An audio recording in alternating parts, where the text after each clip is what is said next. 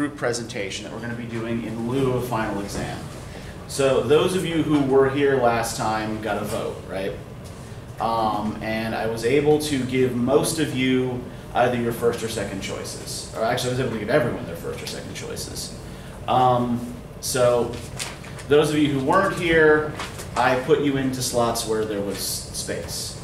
So here's who's going to be working on what. So when I call your name, raise your hand, look around the room, see who your other group members are, right? And then it would be best for you to get together and talk to those people at the end of the class and exchange information so you can get started as soon as possible. Right? One of the reasons I give you this assignment so far from the actual exam date is so that you have plenty of time to get this together. So working on the Peach Blossom fan will be Casey McWhorter, Melandria Oliver, and Jasmine Brown is the one who usually sits up here, but she's not here today. Working on Gulliver's Travels will be Sarah Arnolds, Allison Beckelheimer, and James Harton. On The Tale of Q, Sarah Sellers, who is usually sitting right there, Chris Cox, and Valerie Skipper. On The Death of Ivan Ilyich, Macy Underwood, Hunter Heilman, and Kiba Taylor. Working on The Good Woman of Setswan, Noah Van Zant, Brittany Mutcherson, and Ashley Campbell, who is also not here but is usually sitting right in front of the camera. And working on Death and the King's Horseman, Lindsay Brooks, Jonathan Sayers, and Sydney Biddle. All right, so now you all recognize each other, right? When we adjourn, get together with everybody else and exchange info. If you happen to know your wayward group members who aren't here, try to get in touch with them, get them in the loop too. If not, well, we'll figure out some way. Essentially, like if somebody in the group is not communicating or doesn't seem to know what's going on, come tell me and I'll communicate with them. All right, so here's what I want you to do, right? I want you to come up with a 20-minute presentation, right? Now, 20 minutes here is a hard limit because we only have 2 hours in the exam period. So I really need you to stick to 20 minutes, right? The problem I've had with these usually in the past is not so much groups going too short as groups going too long, right? Because they don't want to leave anything out. So the most important thing to learn here is to sort of be selective with the information you share. Only share the information that you regard as most important. Now, as to what I want you to include in the presentation, right? It should include a brief summary of the text, right? What happens? Who are the characters? I want you to give me a brief discussion of the historical and cultural circumstances in which the text was produced, right? So if you're looking at, say, the Peach Blossom fan, right? Tell me a little bit about cultural conditions in 17th century China that would be relevant to this particular play, right? Give me some historical background. I want a literature review detailing the most important things other scholars have written about this text, right? So you are going to have to go and do some research. This is one of the reasons I'm trying to give you a lot of time for this. I want you to do a literary analysis of the text, right? Pick the text apart, pick apart its language, pick apart its imagery, important symbolism, things of that nature. I want a complete bibliography for the whole group, right? So for the whole group, I want just one master bibliography of all the sources that the group consulted. And finally, I do want from each of you a brief write-up detailing and rating each group member's contribution. You're not going to be graded as a group, right? You're going to be graded individually. Now, everyone in the group will get a better grade if the presentation is really good, right? But if I'm grading you individually, right, then if somebody in the group doesn't pull his or her weight, it doesn't drag all of you down. So here's what I want as far as the write-up is concerned. All right, and this is gonna take place. This is gonna be due on Tuesday, the 6th of December. Right, we'll meet from 10:30 to 12:30 in this room on that date. All right, so what you're gonna do for the write-up, you're gonna give me a short paragraph describing in detail what each member of the group did, right? What parts of the presentation was each group member responsible for, including yourself, right? Tell me what you did and rate your own contributions as well. This will help me see if what you say you did matches up with what your group members say you did. And I want you to rate each member of the group, again, including yourself, from 1 to 5, 1 being low, 5 being high, across 3 dimensions, right? First, responsiveness. Did this person respond when you tried to get in touch with him or her, right? You email, you text message, whatever, right? Do they answer you? Do they show up for meetings? When they show up for the meeting, are they prepared to work? 2 is collegiality. How easy is this person to work with? How pleasant are they to work with, right? If they disagree with other people in the group, do they do so in a mature fashion, or do they throw hissy fits? Right? Don't throw hissy fits, right? Adults don't throw hissy fits. Intellectual contribution. How much did this person contribute to the ideas in the presentation? Right? Did this person actually contribute ideas, or did they mostly just do what other people told them to do? All right, so any questions about that so far? Any questions about anything so far? Okay, so let's talk then about what I'm looking for in a presentation here, right? Now, when you think of the classes that you really, really dread going to, that just bore the ever-loving shit out of you, what are they usually like? What's the most boring possible class setup? A bunch of PowerPoint slides. Yep, just sitting there while somebody drones on reading off of a PowerPoint, right? So if you don't want to watch that, if you don't want to sit through that, don't subject others to it. I'm not saying that you can't or shouldn't use PowerPoint or Prezi, but if you are going to use them, try to use them just as visual aids, right? Don't write all of your presentation points on the PowerPoint and just read them off, right? Use PowerPoint, use Prezi, things like that to show pictures or to illustrate particular points, right? That's really what they're designed for. In fact, there is actually some solid research that suggests that the PowerPoint presentation, as usually practiced in business and in academia, actually makes people stupider and makes people forget information. So don't let that be you. So instead of sort of just going the PowerPoint route, think about like the classes that you actually enjoy going to and what the professors in those classes do to keep you engaged. Right? Do they make a game out of it in some way? Do they, question you about what you're reading or what you're talking about? Do they do innovative experimental little skits, whatever, right? Just think about this. You know best what actually keeps you engaged. So when you're putting together your presentation, think hard about that. I've had students do all kinds of different little things in these kinds of presentations. I've had students like start with a game of hangman. I've had students do little skits, like they'd show up for a presentation on Oedipus, dressed in togas. The one guy actually put like blood capsules in his eyes. It was good times.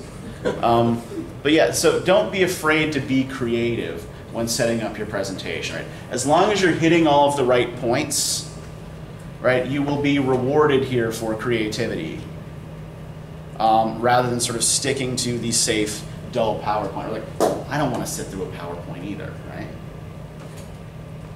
Okay. Also,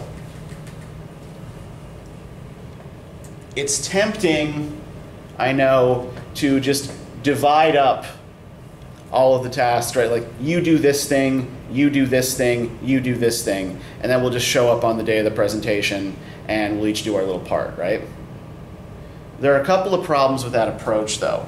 One, some of the tasks are a lot easier than others, right? So if somebody's doing the summary and somebody else is going and researching the cultural and historical background, the person who's doing the summary got off really easy, right? It's a lot easier to do a plot summary than it is to do a lot of these other things. So try to make sure that everybody is doing a more or less equal amount of work. Your presentation is also going to be better if you each have a hand in different parts of this, so that you can actually speak to each other and kind of nimbly bounce off of one another as you're talking. And it's good if you look like you know what the other people are going to say. So divide up the tasks in a way like that, you know, multiple people are responsible for single tasks, and make sure that you've rehearsed this before you come and try to do it, right? One, you'll know then whether or not it's long enough, whether it's too long or too short, right? And you can say, okay, what do we have to add? What do we have to cut?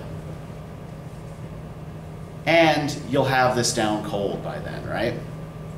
You practice it a couple of times, you get together, you rehearse, you get up here in front of everybody, and there's no fear, right?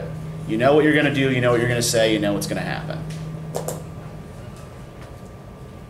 Also, finally, I do want everybody to take the research portion of this very, very seriously. Again, this is why I'm giving you so much time on this assignment, so that you can locate sources. If you're having trouble finding sources, come talk to me, and I'll see what I can do to help you. But essentially, the rules on sources that apply for your paper also apply to the presentations. So no dodgy online sources, no summaries, right? No SparkNotes, no Schmoop.com, no masterplots, no popular newspapers or magazines. You're going to be using the same kinds of sources you should be using for your paper. Okay, does anybody have any questions at all? Yeah, Chris. This one, like last year in your class, you know how we got the insert video links as long as they're like 2 minutes or less? Can we do that with this one too or not? Yes, if you're going to use video, restrict it to less than 2 minutes. Particularly those of you who are doing a play, that might actually be a good thing for you to do. But yeah, keep it very, very short, right? Because I want this to be mostly you talking, not giving it up to something you found on YouTube. Any other questions?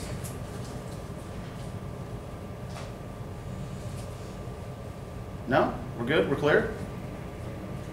Everybody gets it? All right. Well, if you do come up with questions or if you have any difficulties, right, you know where to find me. Come talk to me. All right. So the music that I was playing at the beginning of class. Does anybody recognize this piece? Are any of you familiar with it? Heard it before? Okay, a couple of you were nodding. In what context? What do you know it from?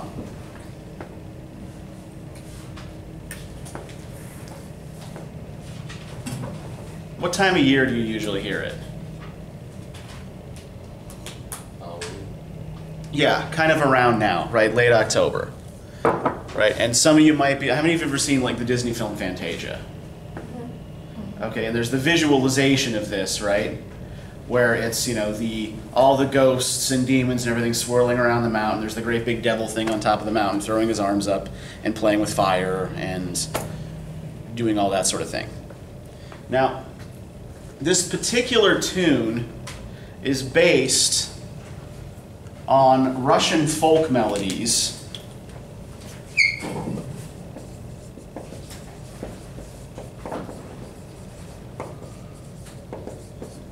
and Russian legends about witches' Sabbaths that are held on St. John's Eve. So sort of the equivalent, the Russian equivalent of like the German Walpurgisnacht, right? So which we talked about in Faust. Now, why does this matter for what we're talking about today? Well, Mussorgsky, if we look at the date here of this composition, 1867, this is roughly contemporary with Dostoevsky's work here, right? This particular novel of Dostoevsky's was published in 1864. And around the time Dostoevsky was writing, there was a group of composers working in Russia. They were known as the Five, or the Mighty Handful. Mussorgsky was one of them. The group also included Mily Balakirev, César Cui,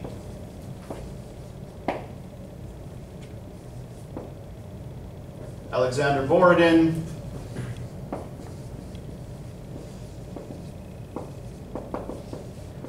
and Nikolai Rimsky-Korsakov.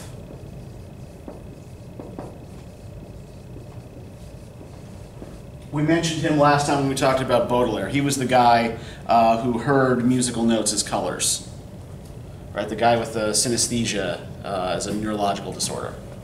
So these five composers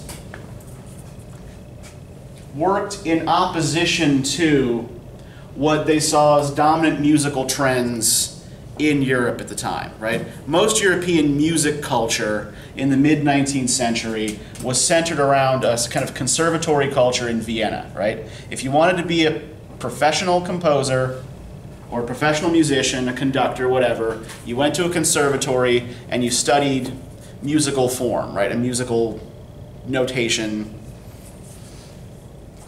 classical music. What the Five were instead interested in doing was creating a distinctly Russian music.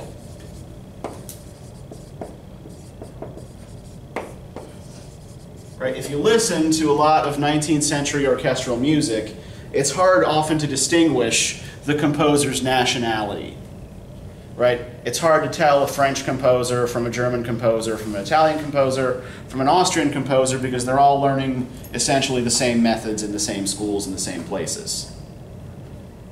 So the Five are trying to come up with a distinctly Russian version of orchestral music, drawing on Russian traditional music and traditional Russian themes. This is part of a resurgent nationalism in Russia in the mid-19th century.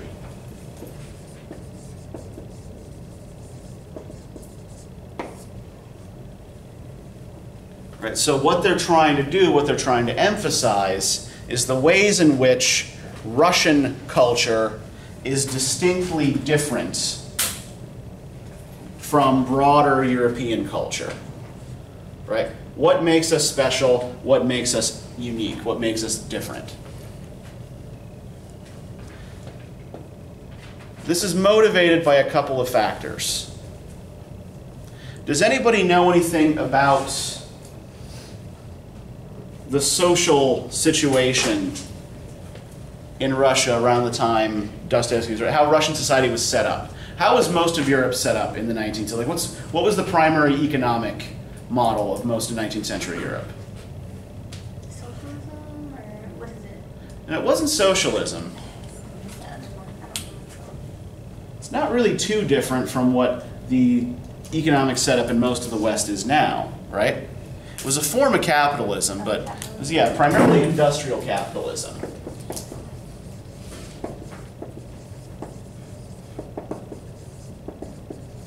Right, you had people building factories, filling those factories with workers, mass producing goods for really just about the first time in human history, right? So instead of an individual craftsman, you know, painstakingly working on a watch, you know, putting it together piece by piece, you had a group of workers each making a single piece of that watch and then putting it all together at the end and putting it on the market and selling it, right? Because you could make a lot more watches more cheaply and more quickly that way. Now, Russia hadn't really got in on this. Russian society was still essentially feudal and agrarian. Right? So the primary economic activity in Russia was still farming. And most of the farming was done by serfs who were bound to their estates and worked for a landlord who usually spent most of the year off the estate, right? Living in big cities like St. Petersburg or Moscow. So you had really kind of two Russias that didn't have very much contact with each other. They didn't even speak the same language. By and large, the Russian upper classes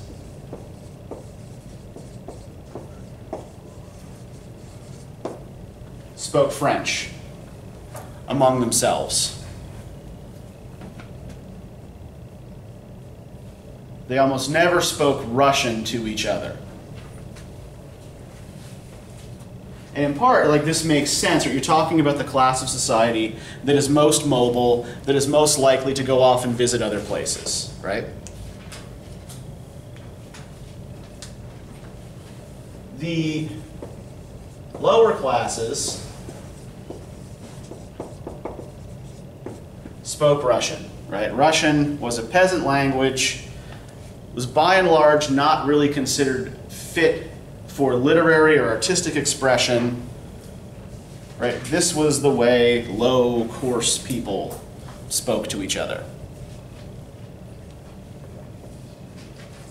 But when Romanticism filters into Russia, right, one of the key side effects of Romanticism is often a strong sense of nationalism that comes in with it, right? Often a sort of form of peasant nationalism, right? The people of the land, the people of the earth have some special kind of wisdom. There's something inherently good or powerful about them because they're so much more connected to nature. And thus, they are sort of elevated in the eyes of the Romanticists. So Romantic writers like Alexander Pushkin start writing in Russian at the end of the 18th, beginning of the 19th century, as a sort of conscious shot at these French-speaking upper classes. Now, a couple of other things to know about Russia. One, at the time Dostoevsky's writing, we're talking about one of the largest empires on earth, right? Stretches, from Finland out to Japan. But what's in most of that territory?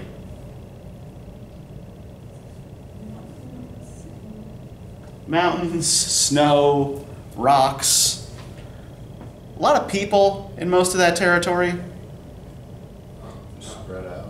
Yeah, the population is extremely spread out and is concentrated in cities, mostly in the European side of Russia, right?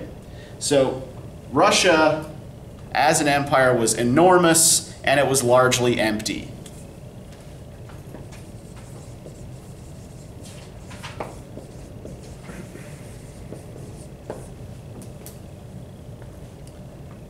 And while it was technically ruled by a czar who kind of set the tone for government, most of the actual work of running the country was done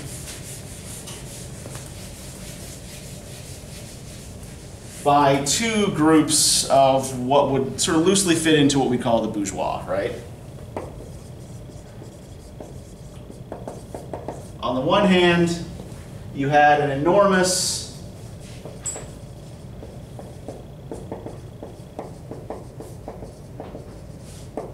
an extremely inefficient army.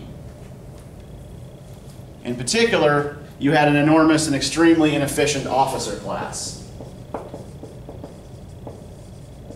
Right? Officers running around clanking their sabers friggin' everywhere. You also had an enormous, inefficient civil service bureaucracy.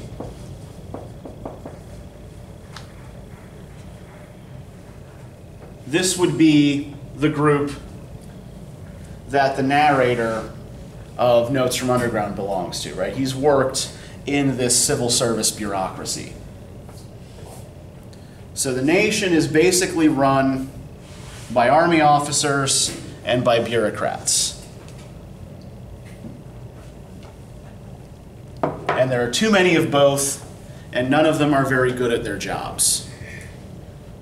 So you've got this huge, empty, largely mismanaged empire. And there are essentially two ways that develop of thinking about how Russia went wrong among intellectuals, right? How did we come to this pass? How did we become such a shithole of a country, right? On the one side, you have what are called Westernizers. And Westernizers argue that, hey, the Enlightenment going on in the rest of Europe was a pretty great thing. All of that thinking about human liberty, all of that thinking about freedom, all of that thinking about the place of man in the universe, that was pretty great. And maybe we should bring some of that to Russia. And maybe also some of its attendant democracy. Right? Maybe we should learn more European languages. Maybe we should bring in more European culture. Maybe we should become more like the rest of Europe. And on the other side of this debate were people who were called Slavophiles. And the Slavophiles said that no, where we went wrong was not in missing out on the Enlightenment. Where we went wrong was straying from our Russian roots and our Russian heritage. Right? So the Slavophiles are often rabidly nationalist. They're in favor of the Russian language, and they tended to promote specifically Russian institutions.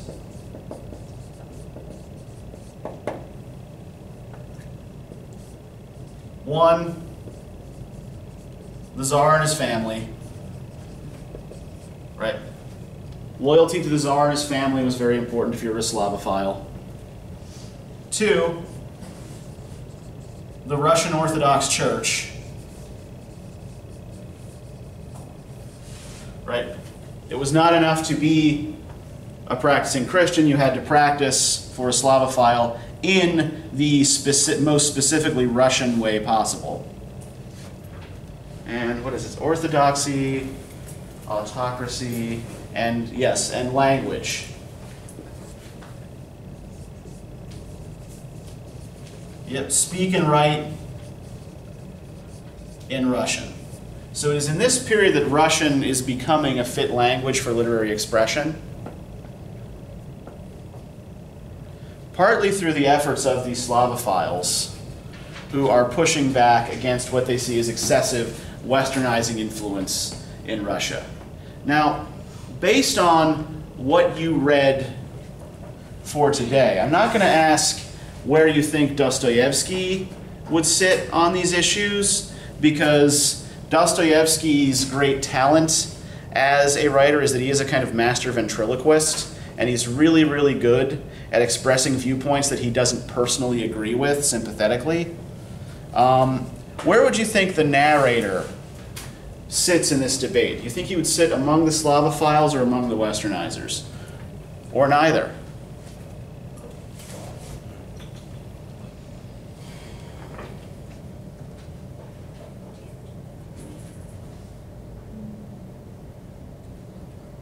How easy is it to get a read on this narrator at all? I don't say he plays the fence both ways. Okay. Because like most all the paragraphs in this like first reading, it's like he'll sit here and disagree with something, and then like, but I don't disagree completely. Yeah, he contradicts himself. Like. Yeah, he goes back and forth. He vacillates constantly, right? Who's he talking to? Why do you think he's talking to himself? It seems like he doesn't expect someone to respond back to him. Uh-huh. The way he's talking is as if maybe someone is there, but maybe it's like in his head, I guess. Yeah, he keeps referring to these gentlemen, right?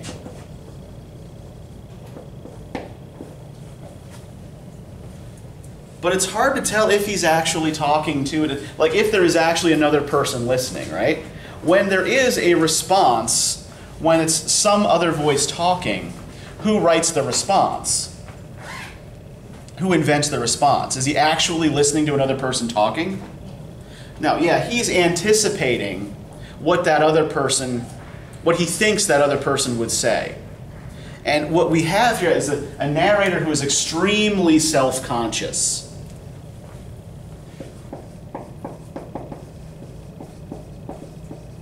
And extremely concerned about how he appears to others. Right, if we look at this first set of sentences on page 635, right, I am a sick man. I am a spiteful man. I am a most unpleasant man. I think my liver is diseased. What do we see in this? What's happening in this chain of short sentences here? I'm a sick man. I'm a spiteful man. I'm a most unpleasant man. I think my liver is diseased.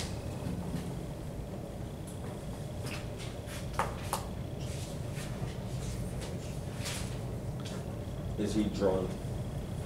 What's that? Is he drunk? Hard to say, right? Sounds like an alcoholic. Well, okay, yeah, the liver disease, sure, could suggest that, right? And like when I was reading like the background information, it was saying how he witnessed like that one dude that just got drunk and started beating somebody, and then his dad did the same thing when his mom died. Yeah. To pick on the other people, so I'm guessing he's turning into them. I'm not sure. Yeah, he is really concerned with power relationships. That is a good observation. He's very much interested in how people gain power over others and what people who have power and what people who lack power do with it. But this very first sentence, right? I'm a sick man, I'm a spiteful man, I'm a most unpleasant man, right? He can't fix a single descriptor to himself. He starts with sick, right? I'm ill, there's something wrong with me. Then, spiteful. What does it mean to be spiteful? You do something on purpose, like to get someone's reaction. Yeah, you do nasty things just to get a rise out of people, right? Just because it gives you pleasure to be mean to others, right? I am spiteful because it makes me feel powerful. Then he revises that to I'm a most unpleasant man. Right? He tones the spiteful down a little bit. It's like, okay, maybe I'm not actually malicious. Maybe I'm just difficult to get along with. And then, I think my liver's diseased. What's he moving to there? Why does he say he thinks his liver's diseased at the end of this little chain? What's that supposed to be? Is that supposed to be his way of saying he might not be sick also? Or that's supposed to be an explanation for why he's spiteful. Self-justification, exactly. Yep. I think my liver's diseased, right? I have an excuse. Right? I don't feel well. I think my liver's diseased. That's why I'm so unpleasant. That's why I'm so mean. I think my liver's diseased. So yeah, he is constantly revising his vision of himself by anticipating how others will respond to him and by anticipating Well, by providing justifications, right, for why he is the way he is or why he thinks the way he does. Now, have we seen before a text in which a first-person narrator is constantly offering justifications for things that he did, explanations for his behavior? This sounds familiar? Yeah. In fact, he directly references Rousseau here a couple of times. He is drawing this from Rousseau's confessional autobiography tradition, right? It's a parody of Rousseau in some ways. Right? Now, what Rousseau was looking to do was demonstrate that despite his faults, despite his flaws, he was ultimately good, right? He was trying to prove his point about human nature, that people really are good before we're thrown out into society and corrupted. And I'm good underneath it all, right? There's a reason why I did bad things. It was mostly society closing in on me, right?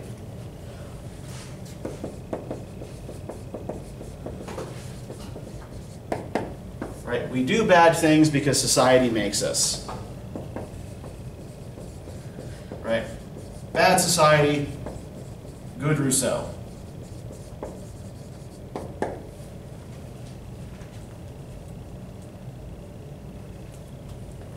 But what's different about the cause that the underground man is using to explain his spitefulness here? Did Rousseau blame internal illnesses for his faults? It was always the bad influences of the people around him, right? So what that the underground man is blaming his own liver for his faults.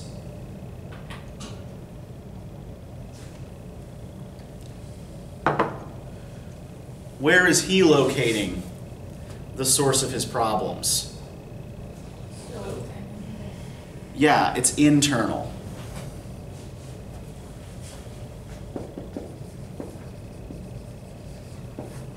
Everything about this is internal. It's internal monologue, right? There's no one listening. He says at one point that he's aware he doesn't have any readers, right? I know that I'm just talking to myself. No one's actually reading this. And the problems that arise within his consciousness are largely, he recognizes, problems of his own making.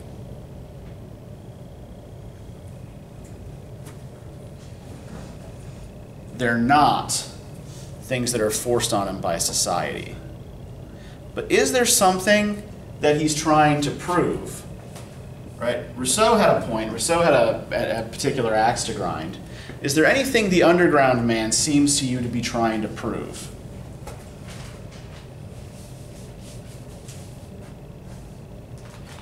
Does there seem to be any consistent theme in his ramblings?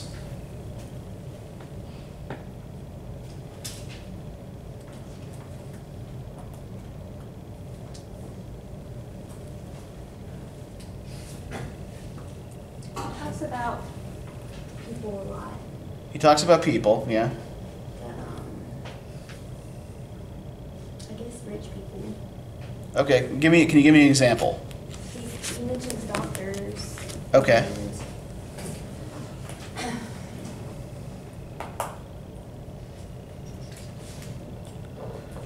Men of action. Okay.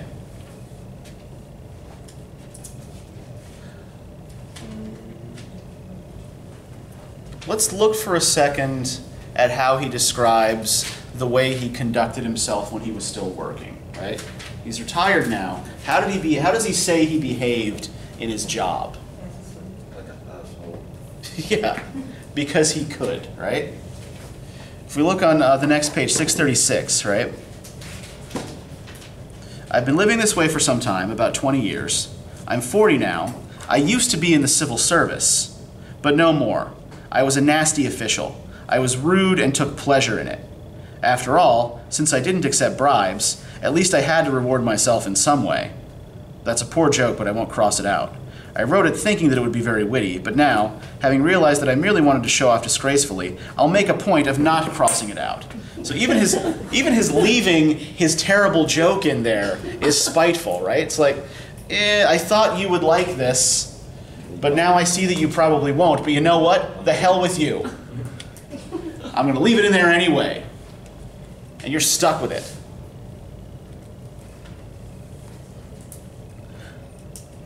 When petitioners used to approach my desk for information, I'd gnash my teeth and feel unending pleasure if I succeeded in causing someone distress. I almost always succeeded. For the most part, they were all timid people, naturally since they were petitioners. So how is he trying to present himself in his job? So he mean, spiteful, right?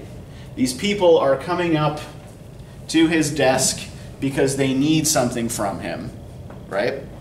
And rather than politely and cordially giving it to them, he makes them twist and writhe and turn, right? He makes them suffer because he can. It reminds me of like those people that work at the DMV office when you need something simple. Okay, yeah, you make it finally to the end of that line, and then they put up the sign that says lunch break. Yep. Because they can. Is it a power thing? Yeah, it is absolutely a power thing, right? He is trying to demonstrate that he has power over all of these timid souls, right?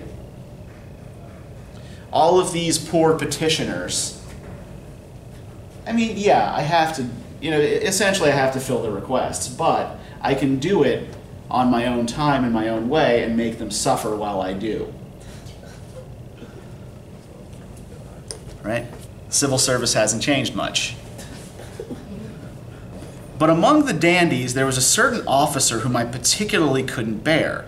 He simply refused to be humble, and he clanged his saber in a loathsome manner. I waged war with him over that saber for about 1.5 years. At last I prevailed. He stopped clanging. So why does he resent this officer?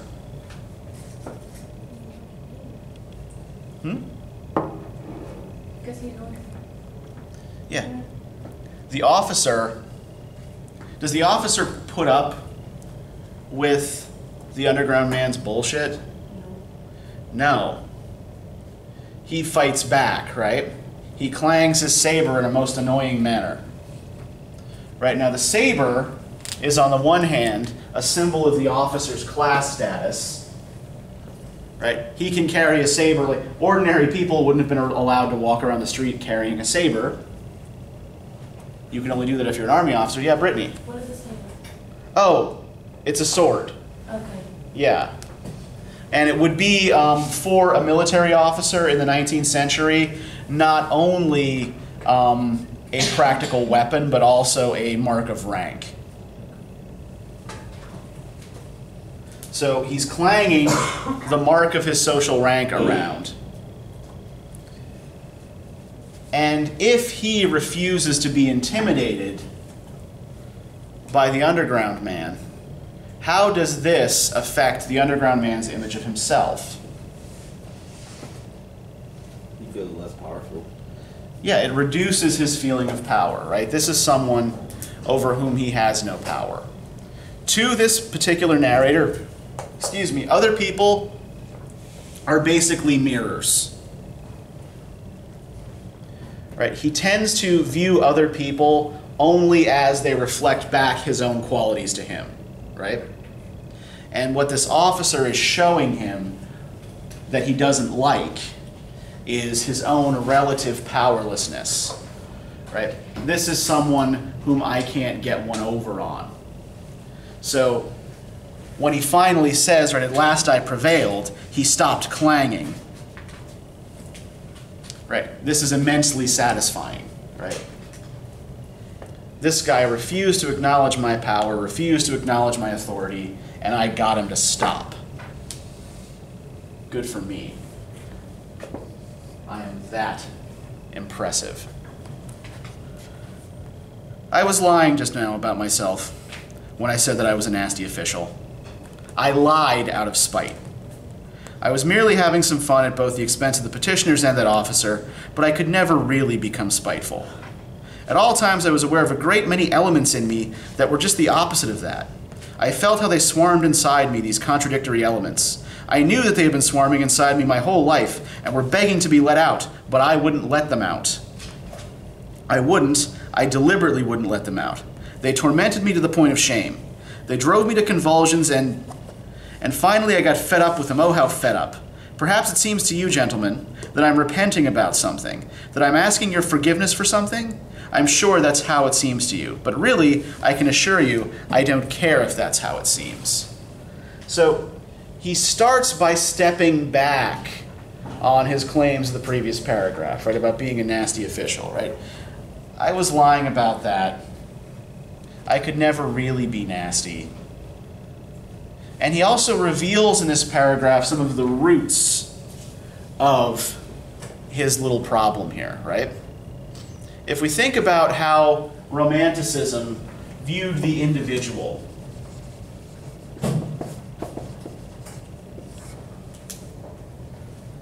right? What was the status of the individual consciousness in Romanticism?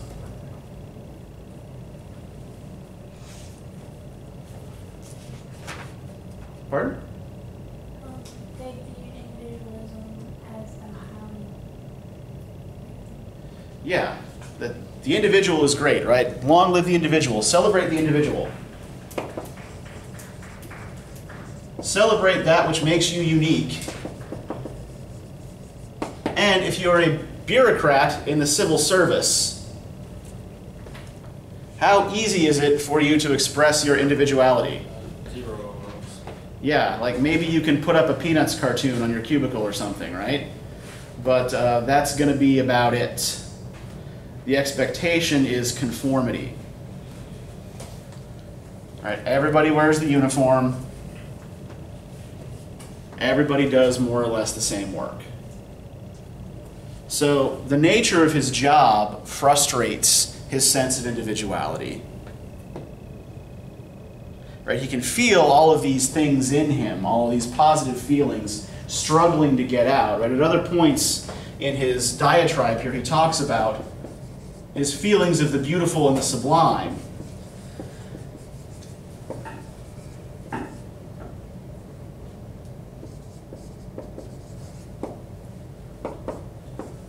But because he can't get these things out, his life offers him no outlet for expressing these feelings, these ideas, this romanticism turns sour inside of him, right? And then manifests itself as spite. Now, the other thing to note about romanticism, what kinds of individuals do we usually see as the heroes of romantic texts, right? If we look, for example, at Faust, like, is Faust supposed to be just any university professor, just like any old ordinary scholar? No, he was like the most knowledgeable man on earth. Yeah, he's the best, right? He's the top of his profession.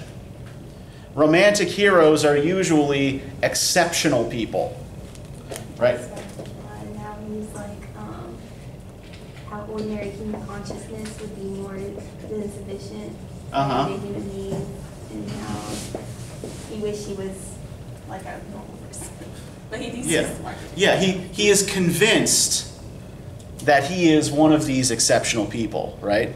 One of these great romantic heroes that just hasn't had a chance to spread his wings and fly.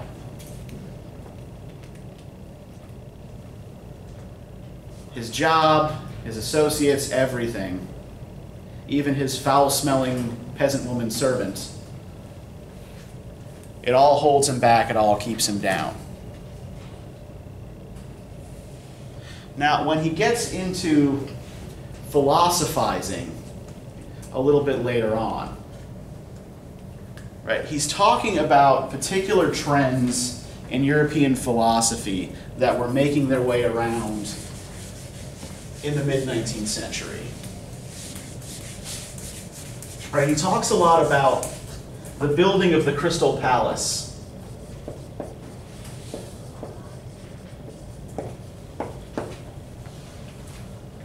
Right? And by the Crystal Palace, what he means is this kind of utopian space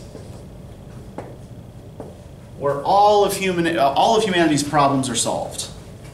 Right? This kind of fantasy space where it's like, okay, we've adopted one of these philosophical systems, one of these economic systems that's supposed to fix everything for us. That's supposed to take care of everything.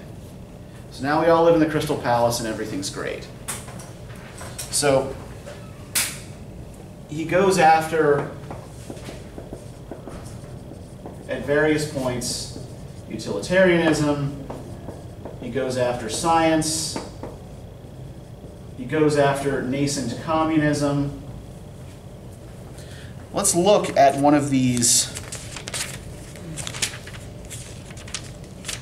passages.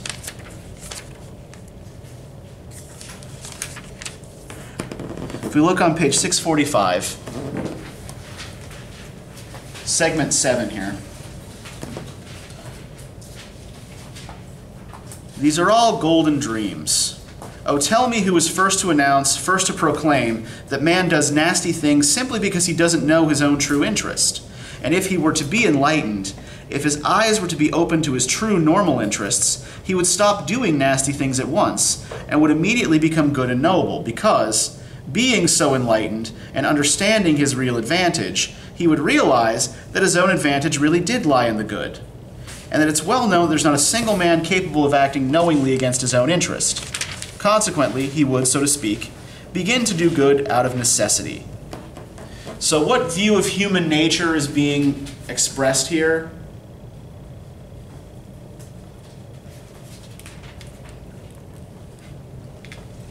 If we could sort of sum up this particular philosophy in a sentence, right? What's the argument being made? People didn't sin pretty much, or didn't have sin on them. It's not really about sin. It's not a religious argument. What can't people do? Be good. No way to- Well, if you know what your own best interest is, right? Socially, economically, whatever, yeah, you can't act against it. That's the argument being proposed here, right? If you know what's in your own best interest, if you know what's actually going to make your life better, you can't possibly act against that. So essentially, it's arguing for extreme rationality, that human beings are motivated by logic.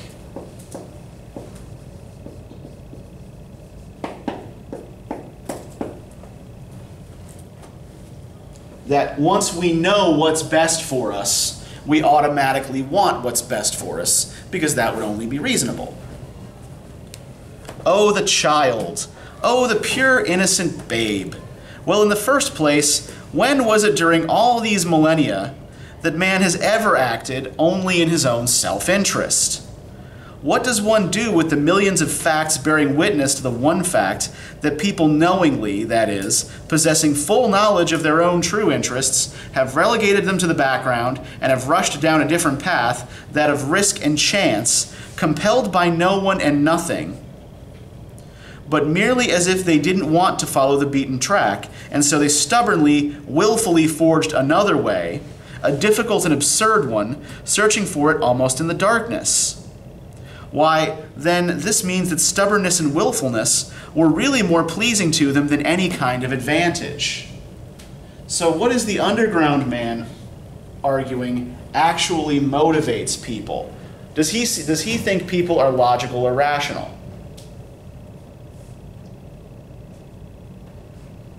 Irrational. Yeah, that people are in fact irrational. And even knowing what their own best interest is, will act against it, because they want to. That human desire is not something that can be subjected to mathematical formulas, right? The father of this particular school of philosophy, Jeremy Bentham, I think we talked a little bit last time when we discussed Baudelaire, right? Did we mention Bentham and utilitarianism? Maybe? Anybody remember? No one does. Utilitarianism. Pardon? We mentioned utilitarianism. Okay, and what's the basic tenet of utilitarianism? Ideas are judged by like how useful they are. Yeah, that ideas are judged by how useful they are, and that human beings do always act in their own best interest, right? They're motivated by desire for reward, desire for pleasure, and aversion to pain. So Bentham actually came up with a mathematical formula that he called the hedonic calculus that was meant to measure accurately and mathematically the amount of pleasure any given activity would result in, balanced against the amount of pain that would result from it. Right? So an actual mathematical formula for friggin' enjoyment.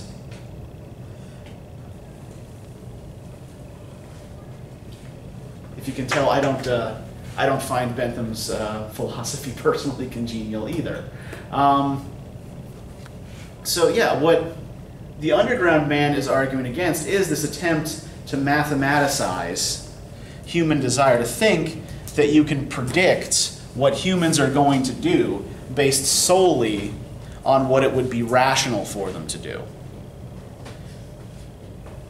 Right, because what utilitarianism ultimately leads to is a kind of determinism. Right, basically, all of your actions are already laid out for you by a chart. You didn't really choose the path that you walk. It was dictated for you by logic. Now, opposed to this,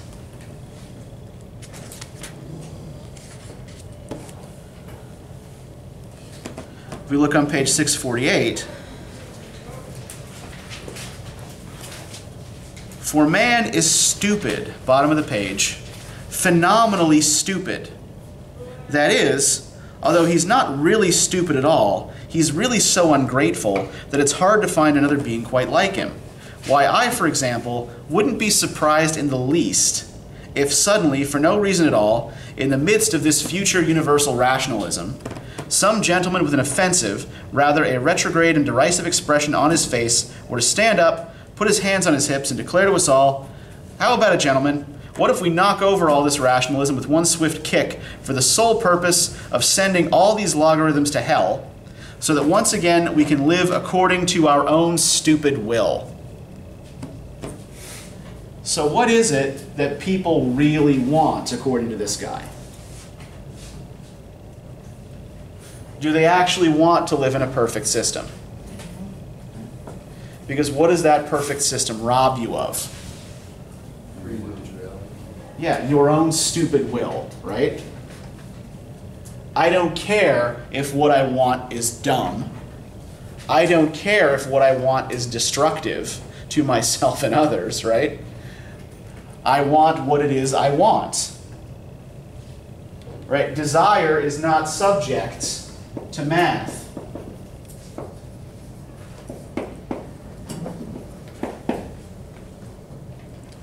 What we all want deep down is just to have our own way.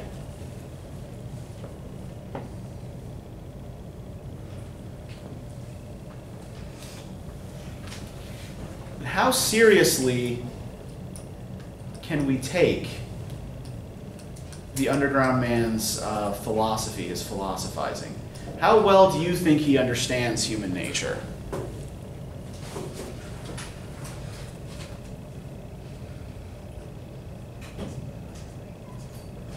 Can we relate this to how he sees himself in relation to others? I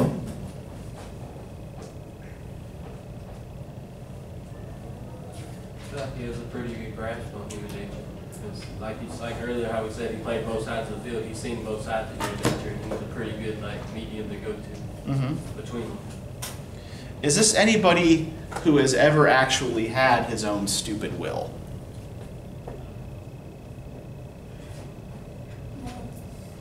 And one thing we'll know, like this first part of the novel, the part we read for today, is essentially theory.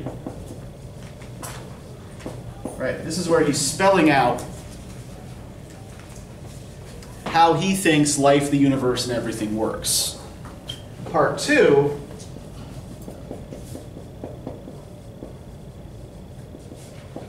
is practice. Right? He will demonstrate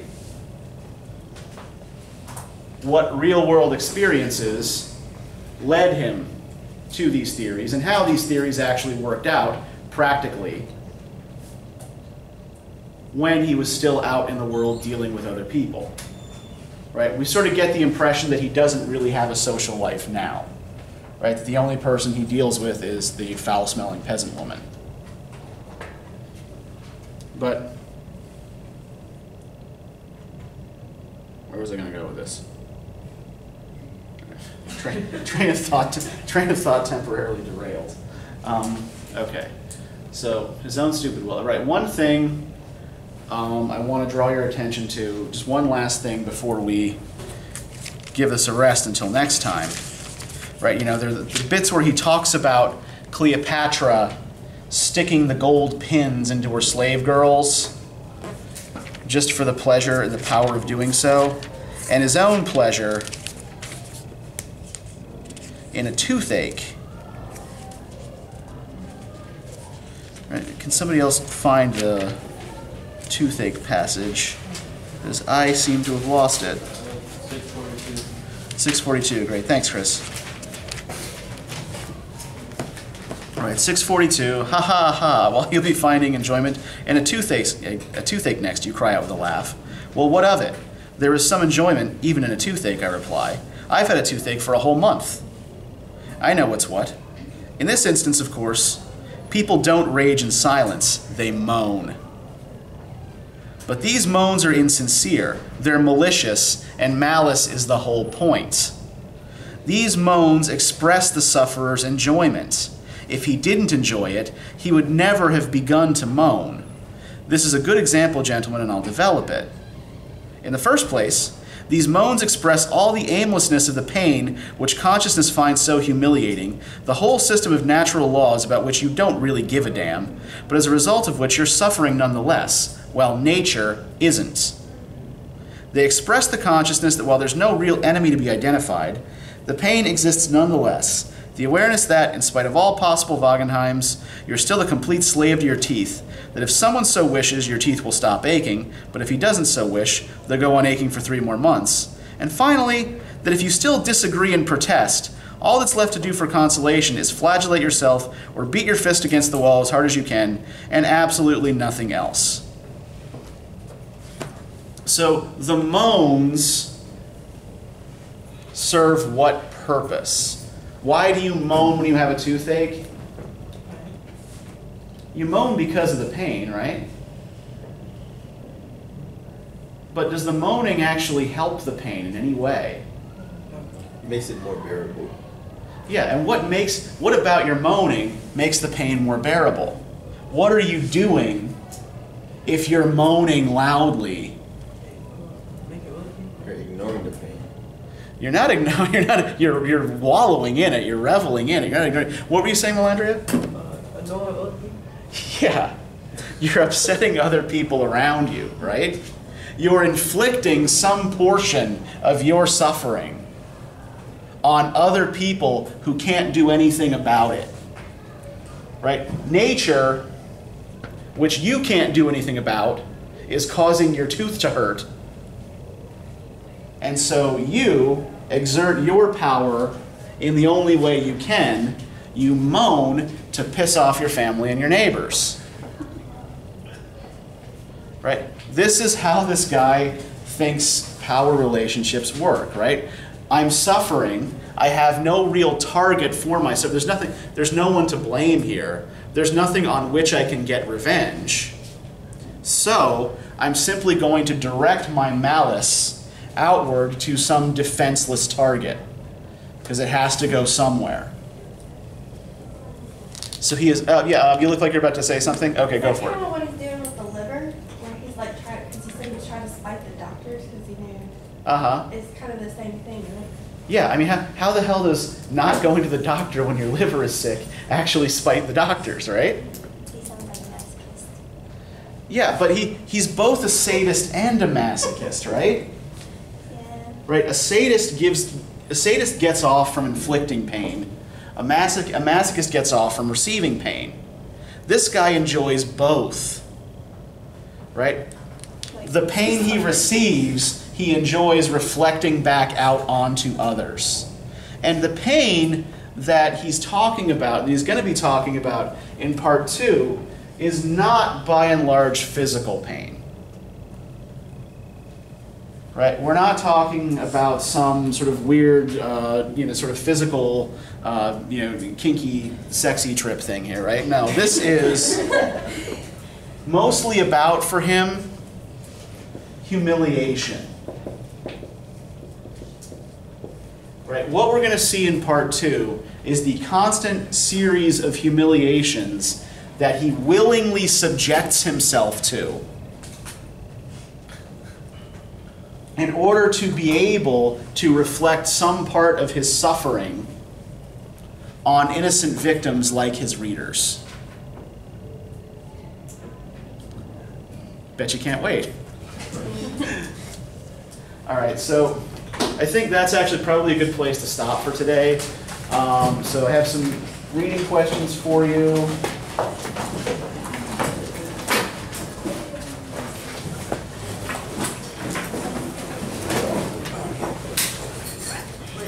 And we'll see you on Tuesday to finish this up.